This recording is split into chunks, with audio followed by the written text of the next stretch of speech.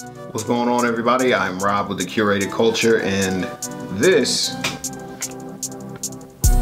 is the LG Wing.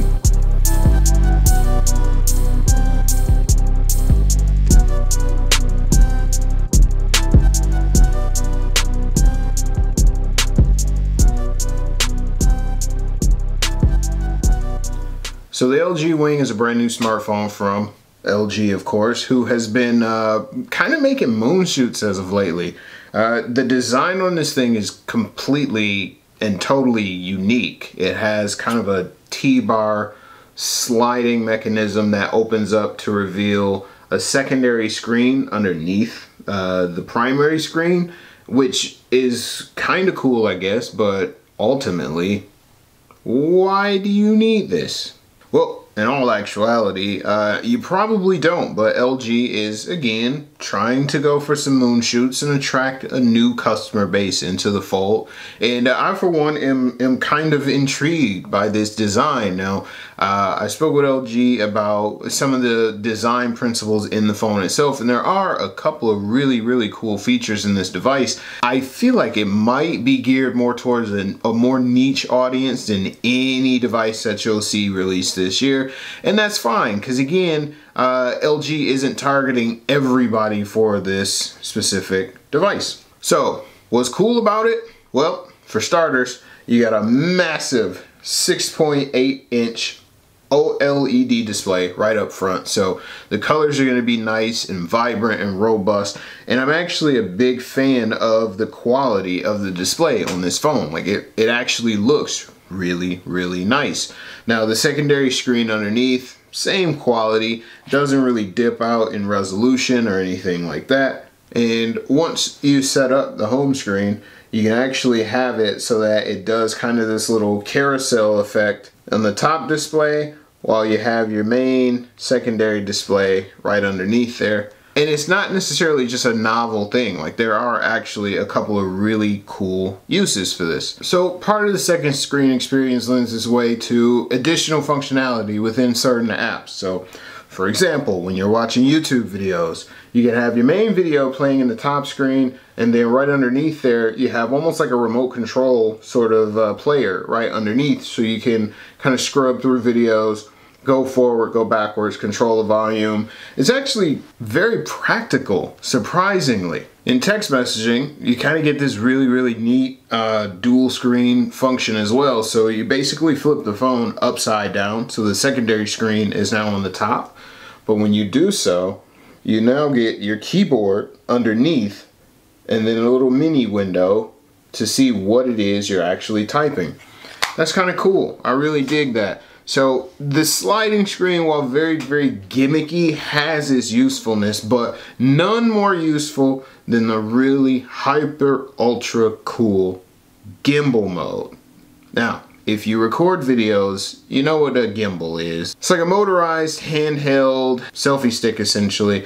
It swivels, it pivots, it allows you to get a little better control in your videos when you're recording. Well, this phone kind of does that same thing, but digitally. Within the gimbal, there's 3 different modes. There's first person view, pan follow mode, so you basically get those really sweeping shots of whatever it is that you're filming. And then there's also a follow mode, so essentially if your face is in frame and you want the gimbal to, again, digitally follow or track that face, it will, relatively simply.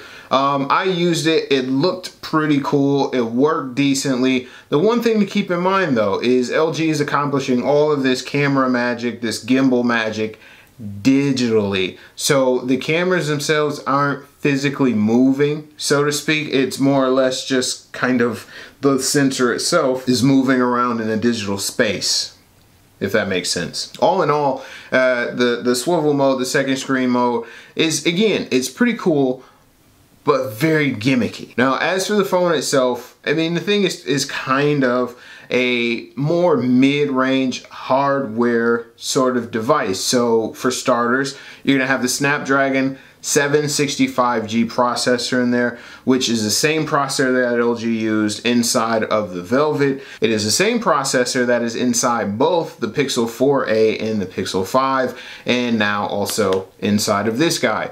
which isn't necessarily a bad thing at all because I didn't really notice any slowdowns or any lag while I was using the phone. It kind of takes away from the whole premium sense of the device. So there's 3 cameras on the back of this Bad Devil, much like there's 3 cameras on the back of the LG Velvet. There's a standard 64 megapixel camera and then 2 ultra wides. One is a 13 megapixel ultra wide and the other is a 12 megapixel camera. Now, probably one of the single coolest things about this phone is the fact that it actually sports a front-facing selfie camera. Now, quite possibly the single coolest thing about the selfie camera on this phone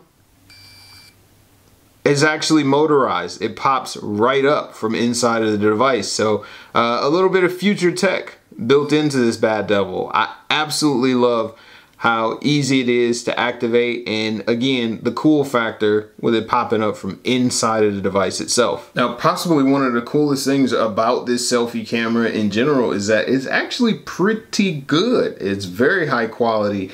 It catches all of my wolfish lock fro hair, my untamed beard in all of its stunning glory. And the audio actually isn't too bad. They included multiple mics so you can record what they're calling ASMR audio, which is essentially where it tracks whether or not you're on the left or right side of the microphone and it adjusts accordingly. I think it's pretty cool. Rounding out the features is a 4,000 milliamp battery, 256 gigs of storage, USB Type-C connectivity, and of course 5G connectivity.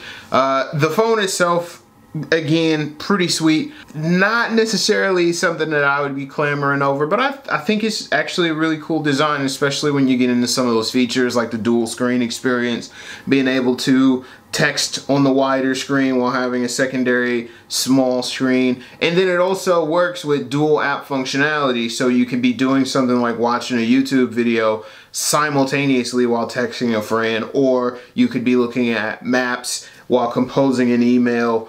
It really takes that whole simultaneous voice and data thing very seriously. It is a productivity geared phone minus the productivity geared phone hardware. Again, this is very much a mid-range handset in terms of the hardware, and that's really the only drawback that I have to say about this phone. Battery life is good, screen quality is good. I love the tech on board.